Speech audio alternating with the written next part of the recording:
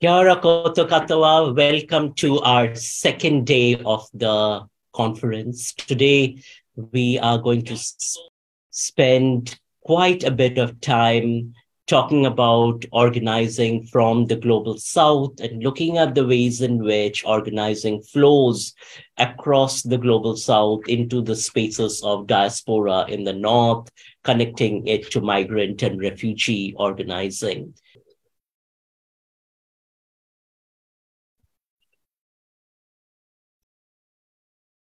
Good morning. This is Mahbubur Rahman.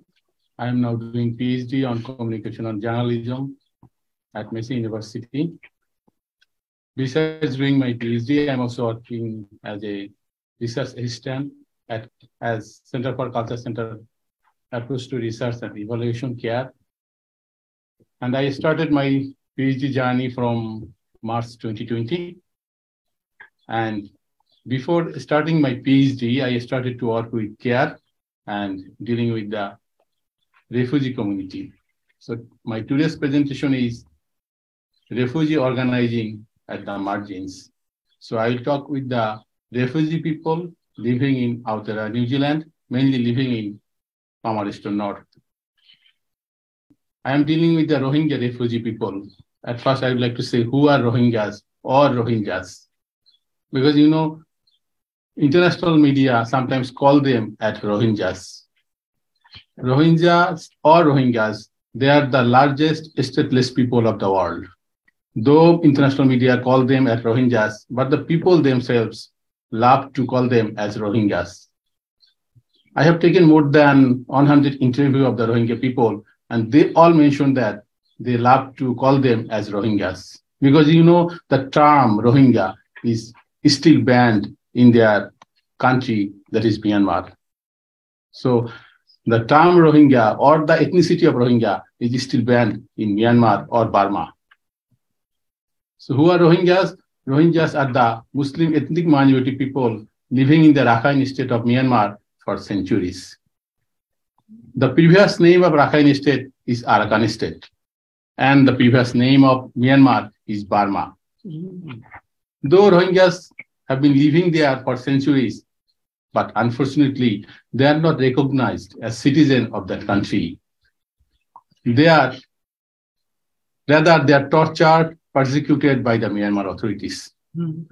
And it has been started from 1982 until today, it is going on.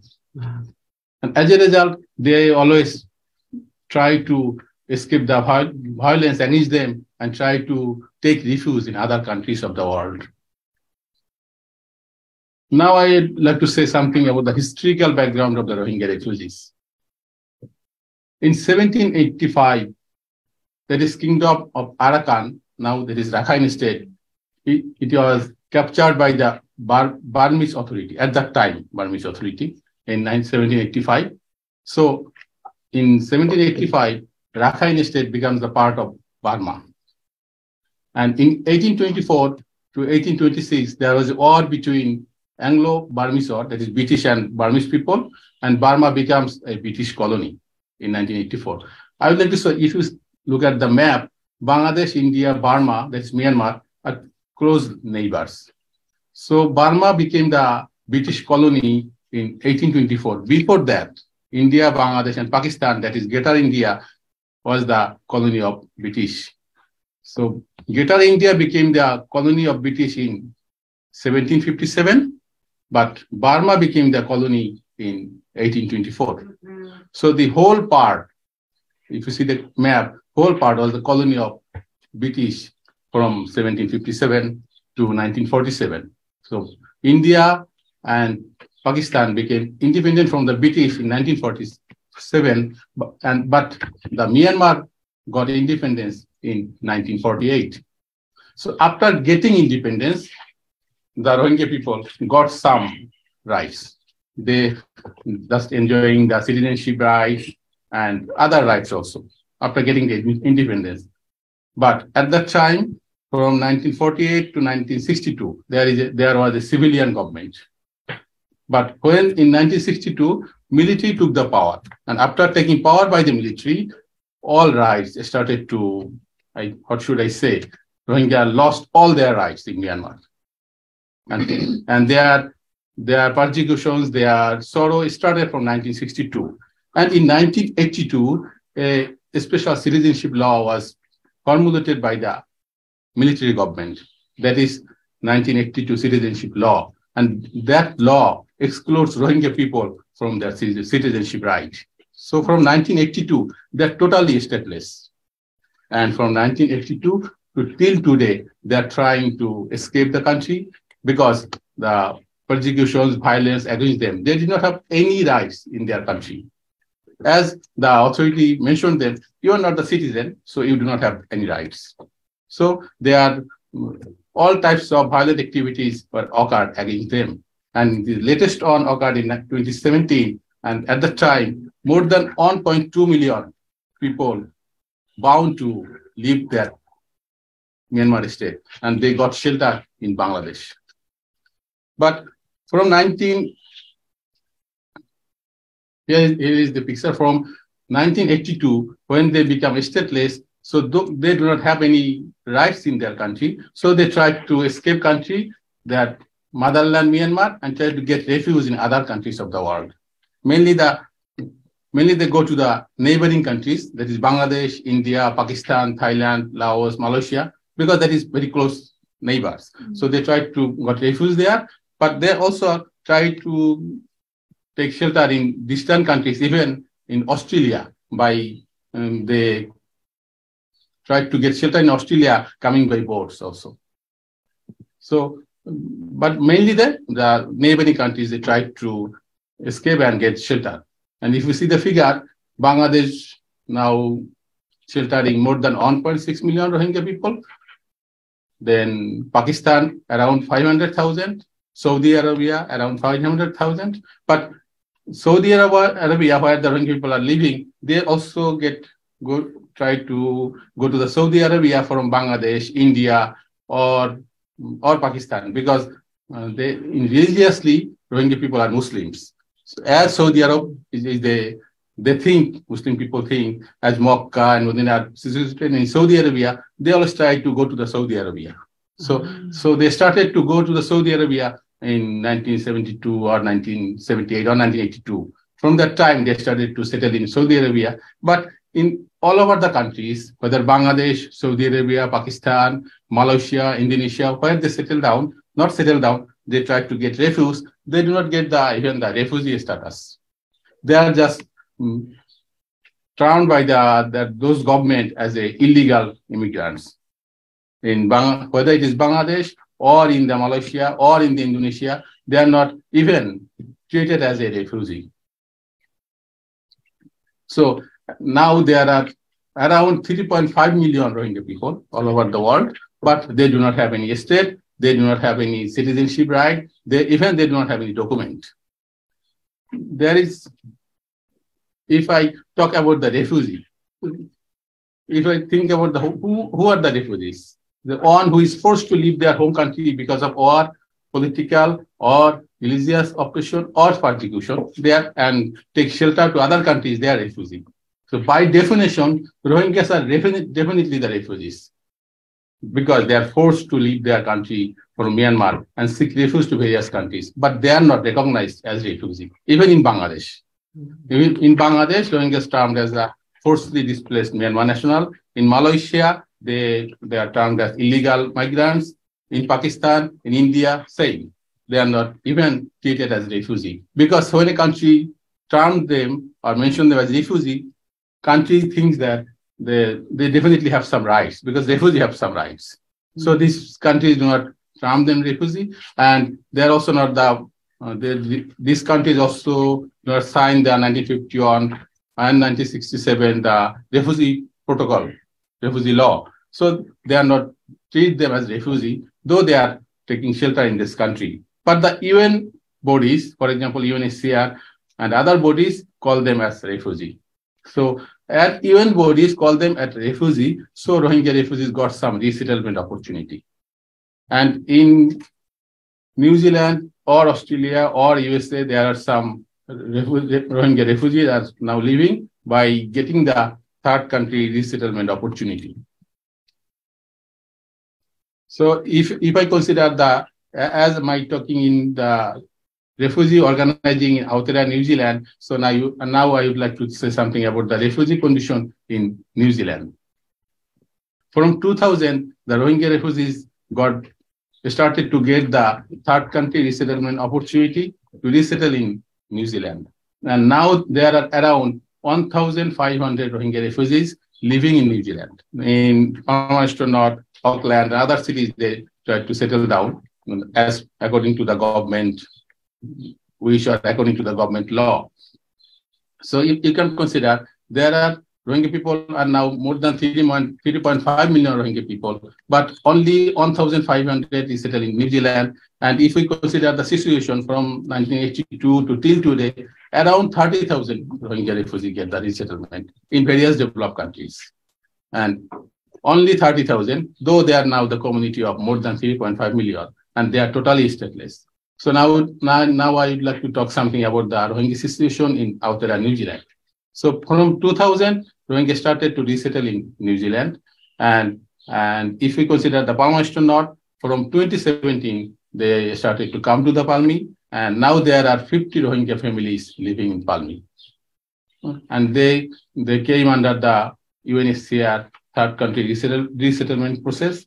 And I started to deal with the Rohingya refugee community of Palmerston North since 2020. To deal with the Rohingya refugee people, I utilize the culture center approach. We know that culture center approach is a meta-theoretical framework working through a structure, culture, and agency. It is actually culturally centering communication process for the communities at the margins of the margins. As I mentioned, Rohingya community definitely the margins of the margins people, because they are totally marginalized. If we just differentiate between Rohingya refugees and other refugees, if we consider Syrian refugees, if we consider Afghan refugees, they all have some document. They have they have the passport of their country. But if you consider the Rohingya refugee people, they do not have any document. The people living in the Aotearoa New Zealand, the only document they have that is permanent residency document given by the UNHCR and given by the New Zealand government. They even do not have any document. So this is the difference between other refugee and Rohingya refugee. So if we consider the definition of the margins, Rohingya refugee community, definitely the margins of the margins community of the world. So I started to deal with the Rohingya refugee community in 2020. According to the culture center approach, so at first I would like to build up relationship with the Rohingya refugee community people, because without building relationship, even I was not allowed to enter into the community. So what I started to work as per the advice of Professor Mohan Dutta, if you want to build up a relationship with the community, at first you may, according to the culture center approach, a community researcher is needed. Through community researcher, we can enter into a community and then talk with the people. So I tried to find out a community researcher, and though I was in Bangladesh as a news producer and dealing with the Rohingya refugee crisis since 2017. But after coming to New Zealand, it was totally unknown to me how many Rohingyas are living here, though I know now, but at that time, I do not know how many Rohingya people are living in Palmerston North, what is their situation, how can I take in-depth interview of them. So as per the advice of Professor Mohan Dutta, I tried to find out a community researcher. And this is the photograph. He was my community researcher of my first interview. He's the Rohingya people, and he came to New Zealand in 2016 or 17. And then at first, Rohingya refugee people, after coming to New Zealand, they spent 6 weeks at the Mangri refugee camp, and then they are resettled in various cities. This is the process of New Zealand government. At first, six weeks at the Mangri refugee camp, they stay there, and they are given some knowledge about the new country, new culture, new environment, and they were distributed to the respective community and respective cities. And then they come to the Palmi or other cities. So at first I tried to find out a community researcher, and at the time, as I am a Bangladeshi, so I utilized my local connectivity to find out the Rohingya researcher. And then I find that community researcher. And, according to the culture center approach, there are some training given to the community researcher, training, induction, mentoring, support, etc., given through me by the care center. And also the organizing the material resource, because if you want to collect data from a community, the community researcher needs some support, and that support is given by the care center. Now I would like to say something about the culture center research process, what challenges and what solutions I face while collecting data from the Rohingya refugees living in Palmi. So when at first I just find out the community researcher, then I try to enter into the community. Then according to culture center approach, at first I think about my positionality. So I was working as a PhD student, and I am also was working as a journalist and also a researcher, but they are the Rohingya refugee community. And if I think about professor, he's a senior academic. So thinking about the positionality, we always think, how can I build up the relationship with the Rohingya refugee community? There are some positive things that help me to build a relationship with the Rohingya refugee community. Me and the participant having similar belief system, that is, we are similar belief, we are Muslims. And as the Rohingya refugee community living just beside Bangladesh, and because Myanmar and Bangladesh just neighbor, so we have some cultural similarity. That also helps me to enter into the Rohingya refugee community. And another thing, my language is Bangla, Bengali language. The Rohingya people, they have a special language, that is Rohingya language, but Rohingya language and Bangla language more or less similar. So if I talk with them my Bangla language, they also understand maximum of them. And the community researchers also understand Bangla. So that helps me to build up the relationship with the new community. At that time, I can think, even I do not know, how can I find out a Rohingya refugee participant? Professor asked me, how we should try to find it out. And even if I recollect, I have to wait minimum 15 or 30 days to find out a Rohingya refugee community to take that interview. And another thing, color, race are the same for me and also for the participants. And the maximum of them understand Bengali, and they also understand Hindi. Me also understand Hindi. So that all helped me to make a good relationship with the Rohingya refugee people. And while working with the Rohingya refugee people, the reflexivity, it always thinks about self-consciousness, awareness, and any mode of self-analysis. What I am doing for the people, is it okay for them or not? Always I am thinking about that. And there I think, at first I have to build up the trust, because in culture center approach, we generally take the in-depth interview in the house of the participants. So if they do not trust you, then you will not be allowed to enter into that house. So building trust, building relationship is very much important in culture center approach. So I try to build up the trustworthiness, and when I am taking in-depth interviews, I am taking notes, memos, that also helps about my reflexivity. For example, when I enter into the Rohingya refugee house, we are just sitting down on the mat and then talking about them. So they're just thinking that, yes, he is also just like me. Because another thing I should mention, as the Rohingya refugee people getting some shelter, so sometimes I think, is it any power dynamics between them and I? Because Bangladesh is giving that shelter. So I always try to think about the power relationship between me and the Rohingya refugee people. Even sometimes I just mention myself, yes, you are on the student visa, but you think, though they are the Rohingya refugees, but they are the permanent resident of New Zealand. That I'm also sometimes thinking about me to build a relationship with them. And another thing, community agency and voice. Culture center approach believe that community should have some voice. And according to the community voice reflects the local agency. So community voice, what is community voice? For defining problems and identifying solutions. And as a researcher, my duty was to find out their voice. And another thing in culture center approach, we believe that we should not be a neutral observer, but we should be a listener. So listening to the community is one of the what should I say, one of the quality of culture center approach, one of the quality of the academic, one of the quality of the researcher, you have the capacity to listen to the community. Because if you don't have the listen to the community, then you cannot find out their voice. And another thing in culture center approach, we utilize the questionnaire. If we compare it with other approach, their structure is questionnaire protocol is fixed. But in culture center approach, our questionnaire protocol is not fixed. We are just starting to talk with them, engage in discussion, and it is open-ended discussion. And that helps us to find out the community voice. And as in the first discussion, Mohan mentioned, yes, as a researcher, as an academician, you have the belief, you have the power to placing your body on the line. That is, you have to place your body on the struggles of the participants. Yes, you have to know the struggles of them, and you have, I think it is mainly the power or mainly the quality of an activist. But in case of culture center approach, as a researcher, you must have the capacity to place your body on the struggles of the participants.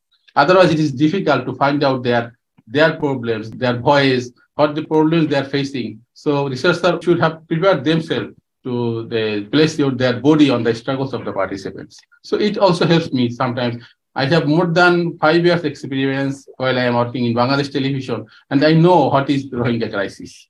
So it helps me to place my body on their struggles. And I also aware of their struggles while they are staying in Bangladesh in the Rohingya refugee camp. And I also know the situation while they are staying in Malaysia. In Malaysia, Rohingya refugee people are not staying in camps. They are staying in different places. And I also know just discussing with them, the present scenario of Rohingya refugee people in Aotearoa New Zealand. So in Rohingya refugee people who are now living in Aotearoa New Zealand, the main barrier they face is the linguistic barrier. Building relationship, I build with them through the culture center approach. And now the Rohingya people, if they face any problem, they come to me and try to ask me, because I now work with them as a linguistic support. Because you know, in Aotearoa New Zealand, every document comes through the mail or a hard copy. Generally, but they do not understand the hard copy or the mail. Even they cannot open a mail. And the last thing, solidarity. Yes, you have to show your solidarity to the community where we are working. So always I was aware of my solidarity. Yes, I am showing we should say, showing empathy for the struggles of Rohingya refugees, not the sympathy, but the empathy. And I always spend time to listen to the struggles of the participants.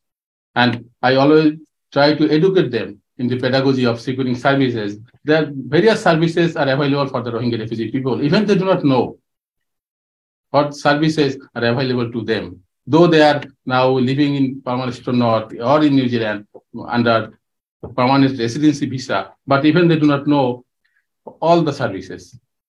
Another thing, the shared responsibility. Yes, as a researcher, we always think we have the shared responsibility for the participant. And another thing, if you want to show your empathy or if you want to work for the community, you should be resourceful. And another thing, you should be respectful to the participants. And I think about me, yes, I am showing my respect to them or not.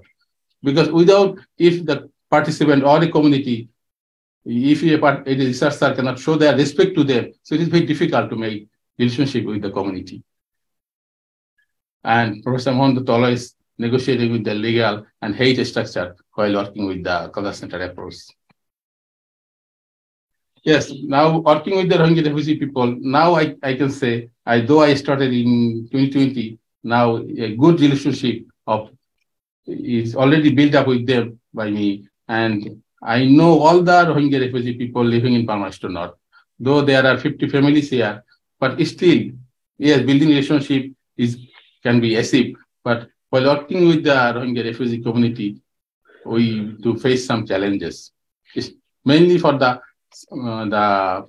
family violence and sexual violence project. While we are working with the Rohingya refugee people, we face some challenges.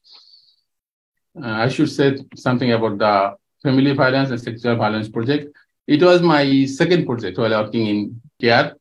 So at first, I was given responsibility to take some interview of the Rohingya refugee people because they are the part of migrant people. And the family violence and sexual violence project, it was decided that we will take 4 community interview, migrant people, aged community, rainbow community, and disabled community.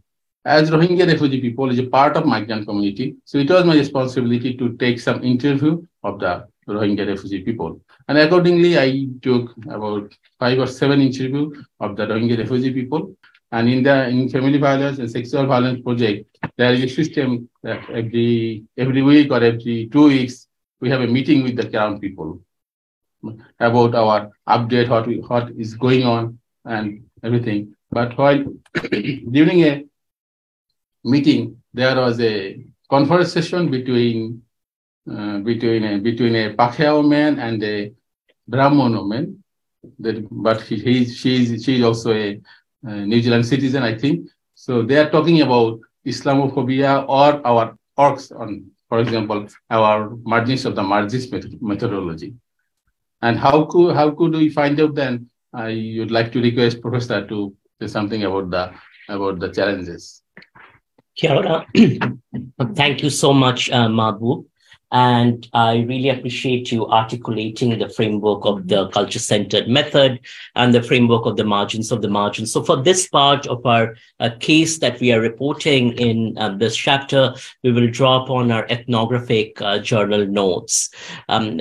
So going back to the context of the Crown infrastructure within the framework of the family violence, sexual violence work. The interviews carried out with Rohingya at the margins of the margins were shaped by this notion that Rohingya refugees within the infrastructure of migration are often erased from the discursive space because of the multiple layers of violence, including the violence of genocide and sexual violence that forms the experiences of Rohingya people expelled from Myanmar.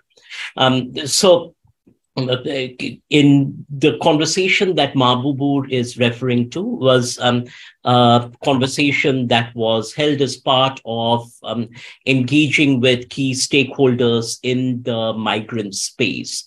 And the conversation was held on Zoom, and the Zoom was an account created by a Massey team. And then the conversation wrapped up. We thought that, the conversation closed. We got some great dialogue and feedback. Later on, during the process, the project team started looking at the video to start to transcribe it and came across a part of the conversation, which is when the conversation had ended on Zoom. So the formal conversation ends, and this is where the conversation begins between Pakeha Crown employee and a Brahmin woman employed by the Crown. And so we will reflect upon that particular exchange. But this exchange, we think, in our ethnographic notes is really powerful to discuss because it depicts the infrastructure of violence that is often hidden. The way in which the violence of whiteness works is by working in hiding, but the notion of talking behind the back, right? So you don't really get to see the violence of whiteness on your face, but actually it plays out as a script that is the undertext and that is invisible. So we are bringing this into the play through our autoethnographic field notes and depicting sort of the interplays while, of course, keeping the identities of the participants hidden to protect these identities. And the conversation talked about how the concept margins of the margins was mansplaining. And the term mansplaining was used to really question the fact that the interviews had focused in the initial part on talking to Rohingya men within that context. Now, one of the reasons, if you understand the Rohingya culture, the context, but also the history of sexual violence and genocide, when you're beginning conversations and dialogues within the community, you begin the conversations with men in the community because of the gendered nature of the violence and the genocide that has constituted the Rohingya expulsion. And particularly when discussing ideas of sexual violence and family violence, the conversations need to be built in safe ways, working through multiple layers and interplays of power. So the two women, as they were discussing, in labeling that strategy of engaging the margins of the margins as mansplaining, were performing what we call a form of colonial violence and the violence of whiteness, using a language to erase the work of the labor of building infrastructures for the margins of the margins. They further went on to suggest, so this is a fairly long conversation. In the conversation, then there is a suggestion that we have an agenda. Of course, implicit in that is the notion that there is a political agenda to doing this kind of work, which of course erases or obfuscates the fact that any form of work, including any form of work in communities, any form of research, is always political. It is always embedded in politics. Of course, whiteness works to erase that politics, and culture-centered methodology works to make visible that kind of politics. So in fact, what this conversation demonstrates is the very nature of the political. So I will, if it is okay with you, Mahbub, drop on my ethnographic field notes and read from an autoethnographic reflection I had created. I say in this autoethnographic note, which you can find on my blog, the racist politics of whiteness is convergent with feudal politics of caste. Here is where you see Hindutva and Brahminical Hindutva intersect with the infrastructure of whiteness and the crown, which sort of explains the ways in which Brahminism and Hindutva flow into the crown structure here in Aotearoa. You see that in the context of violence prevention, you see that in the context of immigration, you see that in the context of police, you see that in the context of other kinds of crown structures, such as Ministry of Women, for instance, or Ministry of Ethnic Communities. So it's really important, we argue, to interrogate the Brahminical formations that align with and congeal with whiteness to hold up whiteness. In this the reflection, then I argue both white supremacy and caste supremacy work through the erasure of the voices of the outcast. So the outcast here being the Rohingya, the brown Rohingya body, even as the outcast is turned into the object of intervention. So interventions designed from infrastructures of white supremacy targeted at communities, and at the same time erasing the agentic capacities of communities as participants in the process. So the language of mansplaining here precisely works to erase, precisely works to perpetuate another layer of violence. Brahminical privilege is the diaspora colludes with whiteness in perpetuating caste oppression. Caste oppression picked up and circulated into the networks of white Pakeha culture, find new modalities of perpetuating its violence. In response to the work of the CCA, imagine, and I talk about this as an imaginary scenario, a white Pakeha person and a white Brahmin person having a conversation about margins of the margins, a key concept of the CCA. The conversation goes somewhat like this, and this is a dialogic script I have written up reflecting upon that excerpt. So this is the white Pakeha with a grimace expressing disgust, saying, "And what even is that? Margins of the margins?" Now the white Brahmin woman, picking up the Pakeha grimace and perfecting it, says, "Oh, really? How disgusting it is to talk about us migrants and put us in a box to call us as the margins." Then the white Pakeha woman goes, "What even is the margins of the margins? Who is that?" The white Brahmin woman goes, "I know, right? It is not acceptable. Sorry, I mean, I myself a migrant. I live migrant identities. How can you call me margins?" Now the white Pakeha goes, "And who exactly are you centering in this talk?" The white Brahmin goes, remember, for you who is at the periphery is at the center for others. I don't think of myself as the periphery. Of course you don't, because you are part of the center of the white Pakeha structure. Then the white Pakeha goes, oh, that's mansplaining. This snippet of a fictitious conversation depicts the whiteness of the violence of erasure. Of course, the violence is performed without having done the readings, although numerous readings and lessons have been shared with the white Pakeha and with the Crown. So we have sent readings after readings on the culture-centered approach and the methodology of the margins of the margins.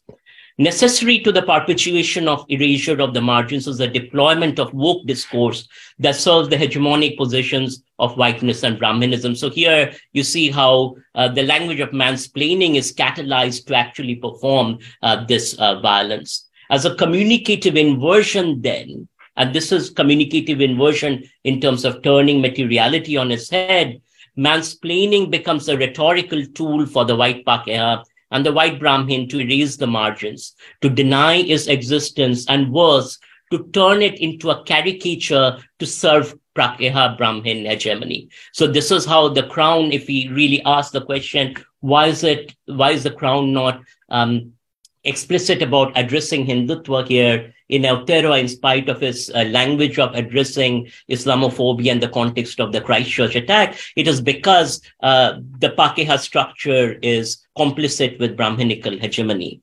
Lazy posturing, including the donning of the hijab and giving hugs and performing kindness, is an integral strategy that holds up white privilege and deploys primitive caste politics to bolster it, all under the pretext of progressivism or radicalism mediated by the also feminist-sounding jingoism. The Savarna Brahmin in the diaspora performing the model minority is integral to the erasure of the margins, that there exist material registers of marginalization. And this is key to the concept of the margins, that there exist material forms of marginalization felt on the body. So, of course, the Brahmin women within the Pakeha structure working in the Crown wouldn't be the margins, because you come from particular privileges, as do we, to find mobility within the structure. That there exist material registers of marginalization is the anchor to transformative social change. The white Brahmin collaborator with the white Pakeha culture maintains the infrastructures of erasure by denying the existence of the margins. Even worse, the white Brahmin takes up the migrant position to deny the existence of the margins and her struggles, erasing the possibilities of listening to the voices of the outcasts in the diaspora, who are also the objects of the Brahmins' oppression in the homeland. So you see the Brahminical oppression in the homeland finds its mobility into oppression within the Crown structure. And you think about the violence of this within the context of the ongoing infrastructure of Islamophobia and the empire, is that Islamophobia is mobile, not just in terms of white supremacist terrorism, but in the form of how it is legitimized in the structures of the Crown, driven credibility and mobility. Erased from the discursive registers are the predominantly caste-based gender violence perpetuated by Brahmins both in the homeland and the diaspora. So this raises an increasing concern that has expressed by Muslims across various diaspora contexts, where the concern is about the presence of Hindutva and right-wing Hindutva within violence prevention, particularly domestic violence and sexual violence prevention, often being funded by Crown and state structures. The Brahmin profits from this denial of marginalization both at home and in the diaspora. So, of course, what is the margins of the margins? That act of denying enables one to perform the identity of a migrant within the Crown structure. Erased from the discursive registers are the everyday forms of gendered and raced violence perpetuated by the whiteness of settler colonialism, as well as the Brahminism of feudal caste structures. Somehow the reference, I come back to the concept margins of the margins now, somehow the reference to margins is disenfranchising, works to hold up the supremacy of both the Pakeha and the Brahmin. This denial can justify both Brahminical and white privilege, with the privilege continuing to talk about how to lift the burden of the soul, that top-down discourse, all along denying the very agentic capacities of those at the margins. So our concern here is that when in the Crown's emphasis on engaging migrants, on engaging ethnic communities, it reproduces the hierarchy that continues to perpetuate erasure, very similar to how Tangata Whenua are approached in terms of the acts of erasure that we were talking about yesterday, Anselina. Not seeing, not witnessing the margins and attacking the discursive register of the margins is integral to the denial of the voices of those at the margins. To deny the materiality of the margins is a vital strategy to retaining and reproducing white prakeha and Brahminical privilege. In our work with the CCA, therefore, it is vital to witness, count, describe, and challenge the politics of white Savarna denialism, which we argue are forms of violence. So, in fact, doing violence prevention work, we argue that the state and the Crown are fundamental infrastructures for perpetuating violence through communicative forms such as this. In a separate piece of autoethnography, Mahbub and I note our own experiences of being exposed to this violence. So, for instance, this violence I felt in my body as panic attacks. One night I wake up in the middle of the night feeling like I can't breathe, my chest in congestion, and I have to run from upstairs down out into the back of our garden and then try to take deep breaths because I can't breathe. And that feeling is shaped by or is constituted by that violence that happens within an infrastructure that is supposed to address prevention of family violence and sexual violence. As resistance, then, let's turn to the discursive register. The margins exist. Yeah, the margins of the margins exist, as Phoebe talked about in her talk yesterday, and as we have been discussing throughout the various interventions. And here's really the critical point. These margins are produced by the very structures of white Brahminical colonialism that both white Pakeha and white Brahmins deny. So it's this act of erasure and denialism that the work of listening to the voices has to foreground. Back to you, Mahbub. So that was my second project, Family Violence and Sexual Violence project while working in care. So I came in New Zealand in March and started to work with the Rohingya people. After coming to New Zealand, I was also stuck up due to the lockdown. So 3 months, 3 or 2 months, I was locked down. And then we started to work with the Rohingya refugee people I came March, August or September. I just started to work with the Rohingya people. And in Family Violence and Sexual Violence project started in October or November 2020. So just 2 or 3 months, I also faced this type of Islamophobic talks from the Crown structure. So as Professor mentioned, this is also affect me a lot because, I am also a Muslim and I am taking interview of the Rohingya Muslim community and they blame me as I was the researcher. So at the time I was thinking, which country I came to for my higher education, where I am. So it affects me a lot. While just second project, you can just imagine. In March I came, then 2 months stuck up, and then I started to Rohingya community care project, first project that is low income household community facing for COVID-19, and the second project is family violence, sexual violence project, and just started to work with the project, taking only 5 or 7 interview, and this type of talking we have to face. So it's a, what should I say? I cannot express it. Even I cannot also sleep for 2 or 3 days. What is going on? And I should mention here, I get a great support from my mentor, from my supervisor. He always support me. But I did not get any support from the Crown structure.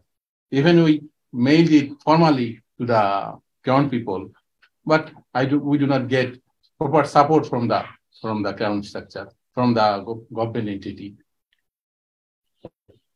So then they tried to label my taking in-depth interview as based on politics, religion, or Islam. It's the Islamophobic.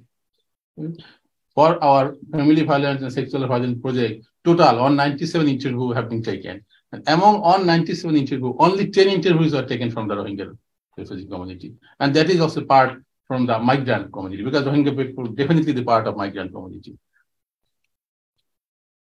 And according to culture center approach, Rohingya people have been selected based on their marginality and migrant status, not based on politics, religion, or anything else. But they tried to label us like that. So after, when we sent mail to the government structure, they tried to do some healing, but I think that is improper healing. They came to the care lab, they talked with us, and Professor also can describe it more accurately, but that is not actually a healing. They took out a guitar and sang Vayata and described that as healing, but that hardly felt healing to us. You can't perpetuate the violence of whiteness and then draw upon traditional culture or indigenous culture to somehow turn it into a healing ritual.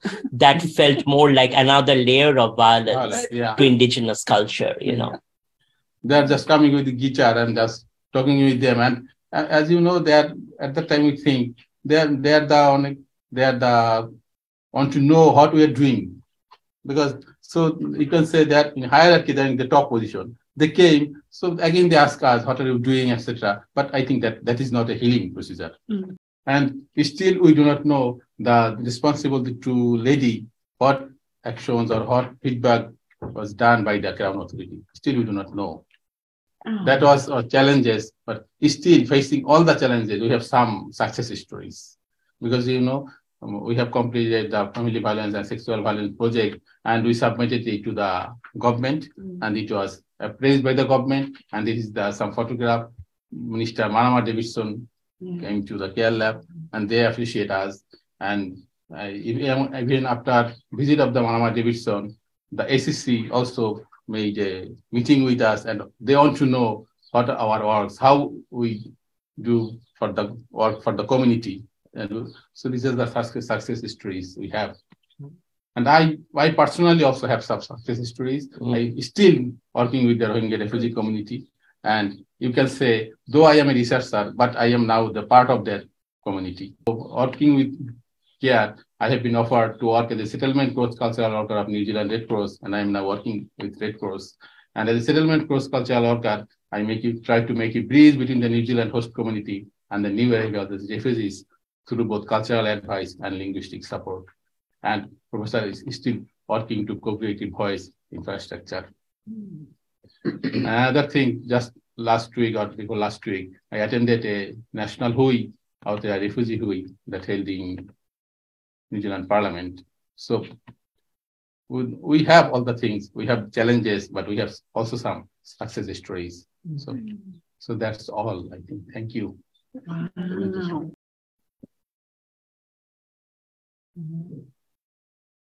I just want to commend you, Mahbubur, for your journey of courage, for your strength, for your resilience, and for the way in which you have survived this, the way in which you have come through this, and the ways in which you continue to do the work of sustaining the space for voice infrastructures. Thank you. Wow. Amazing. Thank you so much for that, Mabu. Wow, that was really inspiring, especially to hear of your successes and the journey that you've undertaken since you've been here. And I have to mihi atu ki o koutou whānau, your whānau that you've left behind, your wife and your children, your parents and that they can't be here to share your successes with you. So I want to mihi to that. Anyway, I do have some questions here about I was going to ask about the support from the government. So in terms of the settlement here for the people that you were interviewing in that. And to hear that the guitar was a form of healing for you, and is that seen as support from the government, or what sort of support have you had since you found in the interviews since they've settled here from the government?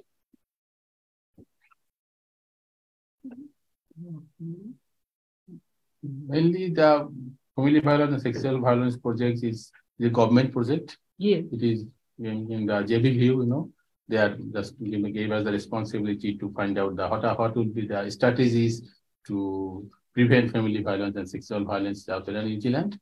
So that project is just given by the government. But the Rohingya refugee people, we took the interview as a part of that because it was decided the 4 communities in lived experience we have to take: migrant community, and then aged community, rainbow community, and the disabled community. And we have taken the in-depth interview of the Rohingya refugee people as a part of migrant community.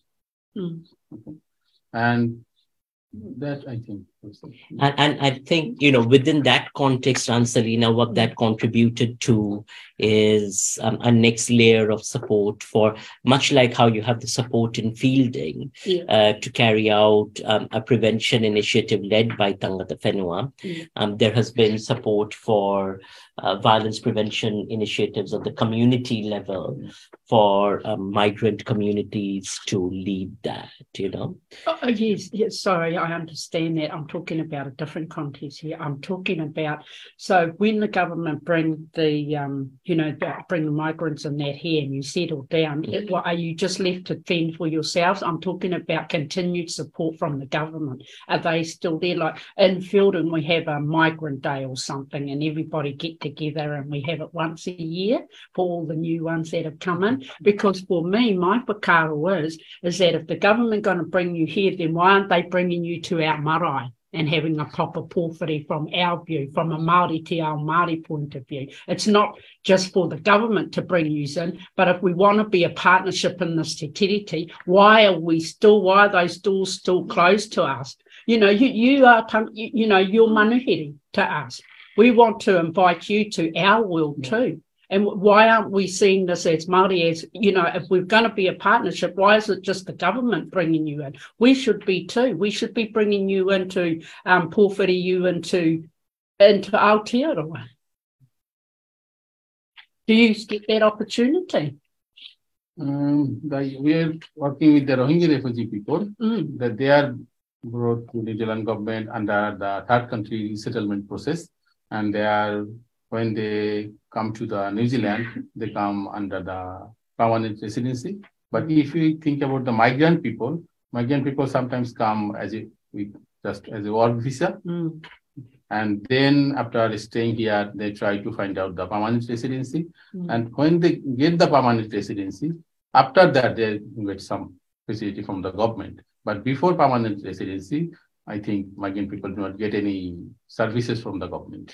Aunt Selina is asking a wider question, though, and this ties in with what Maurice was saying yesterday, which is that there are part of the whiteness of the migration structure is that the Tangata Whenua are erased from the structure entirely.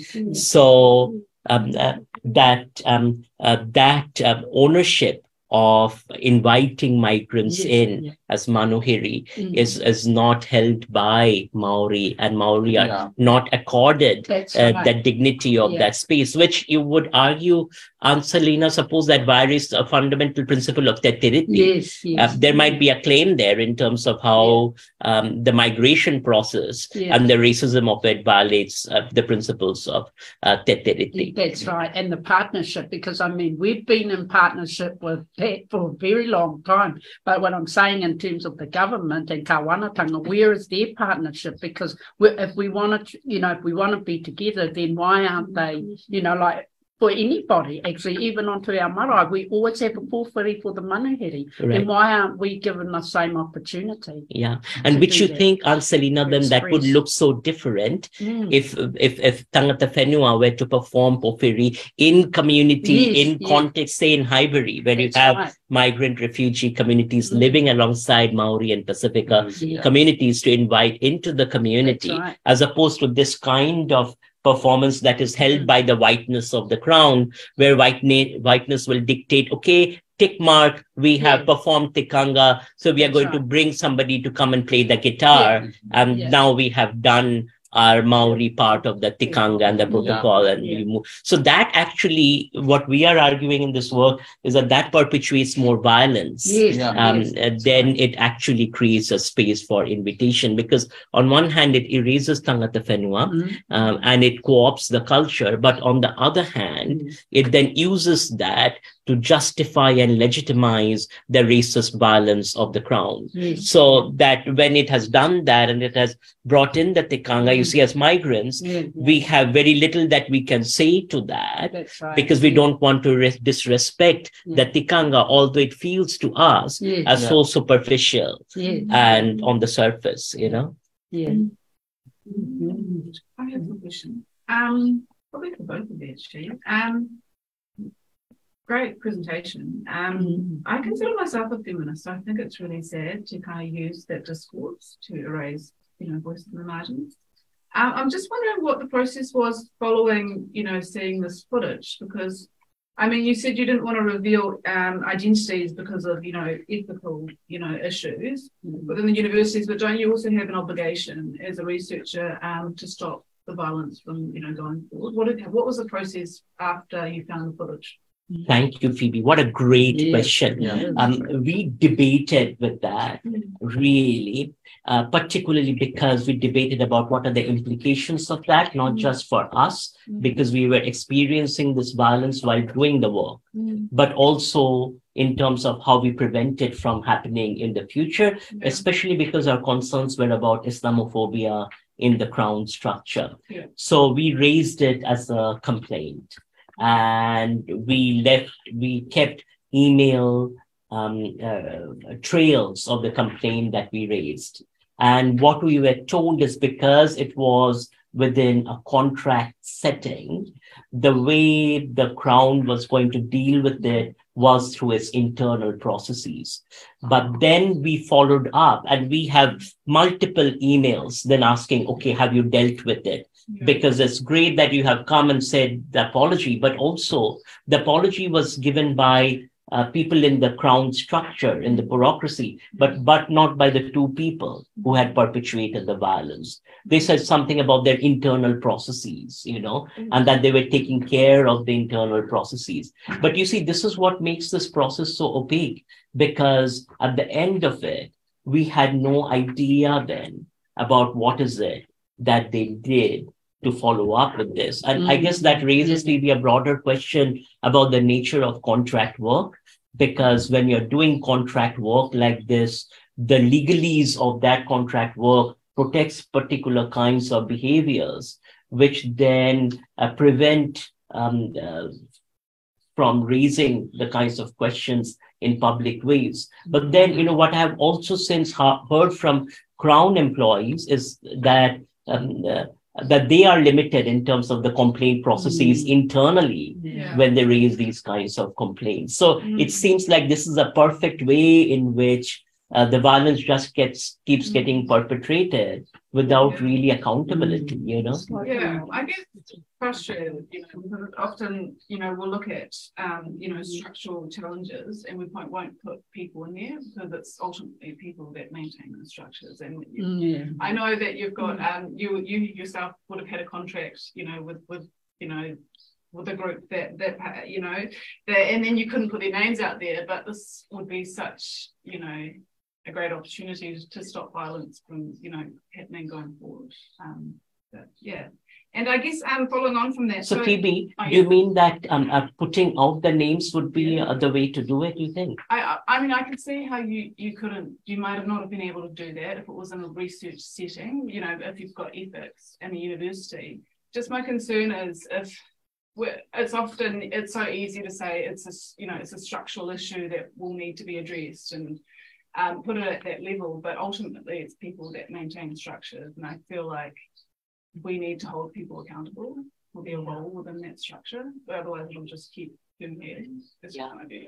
I very much agree with you, and I suppose the question to think through would be what avenues, other than raising the complaint and continue to raise them and writing about it in public ways, what other avenues you might think are available. So, one of the things, for instance, we can do is write in a white paper about Islamophobia and the Crown, and that how there is a fundamental disjuncture between the Christchurch call and the rhetoric of it, like we did with the kindness paper, right? And how there is a gap between that rhetoric and the actual practice.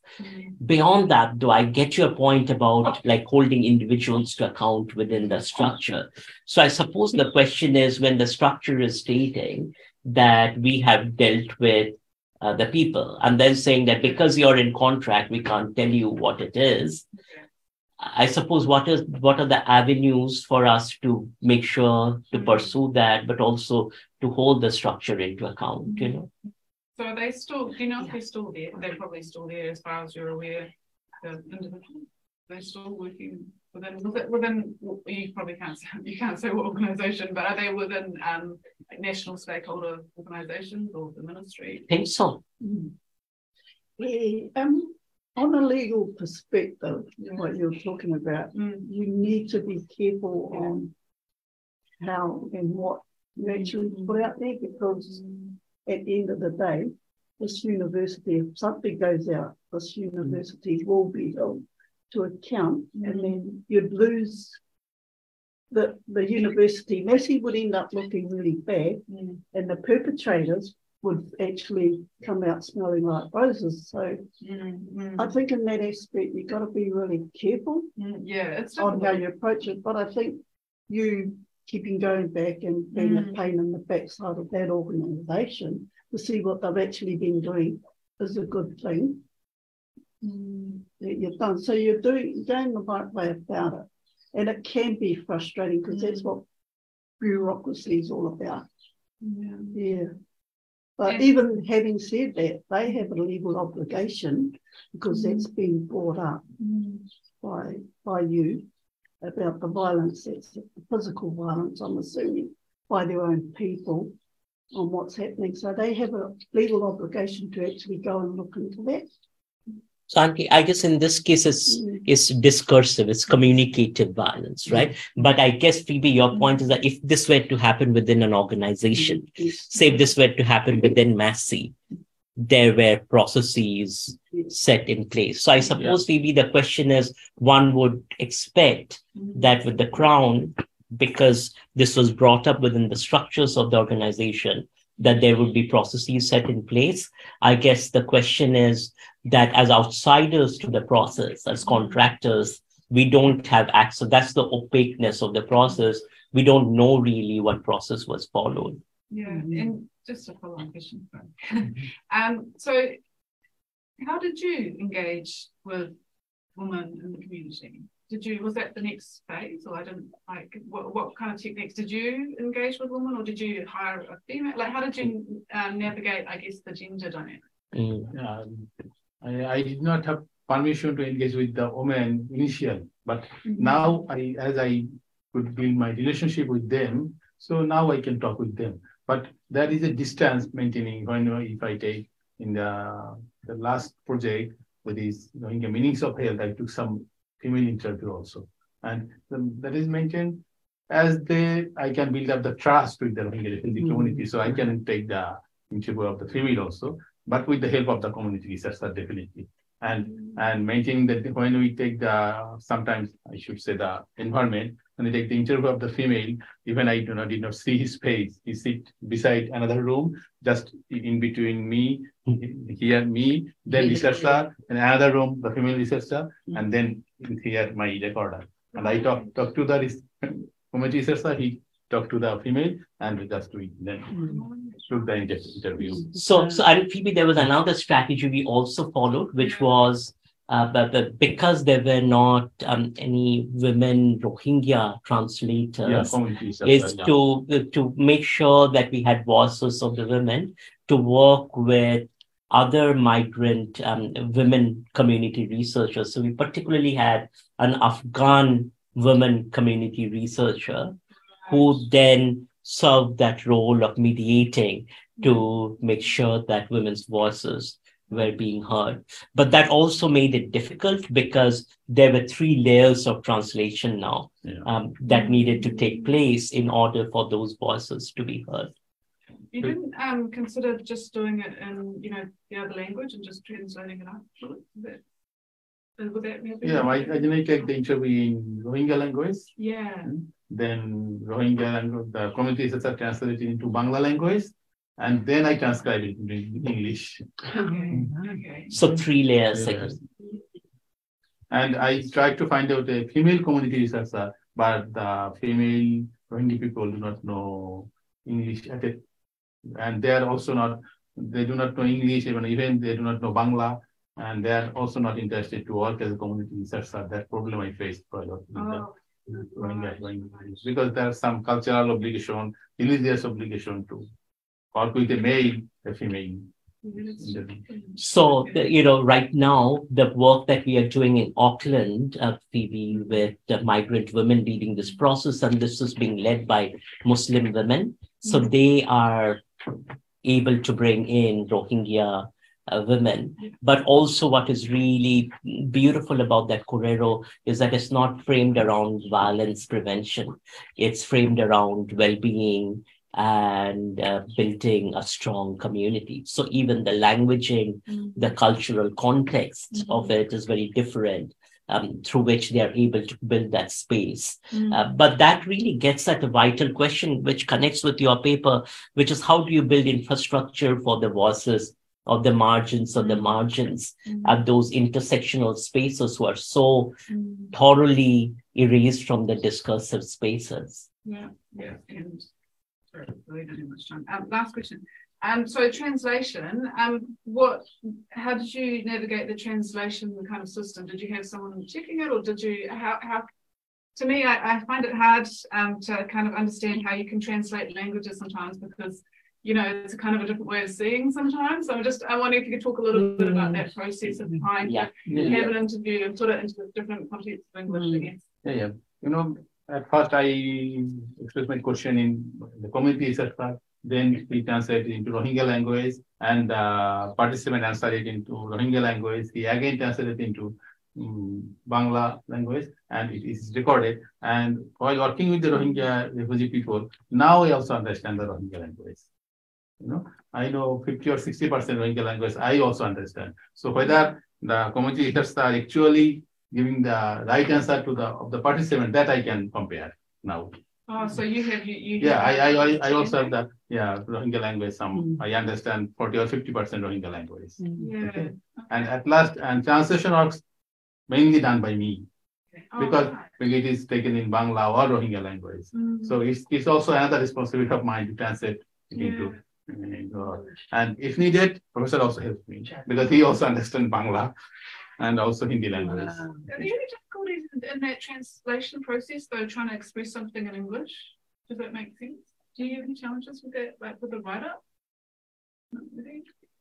We do, and which is why sometimes we leave the particular code or a particular word that might be really salient in the language, and then try to approximate the closest translation that there will be, because certain concepts just don't translate into English.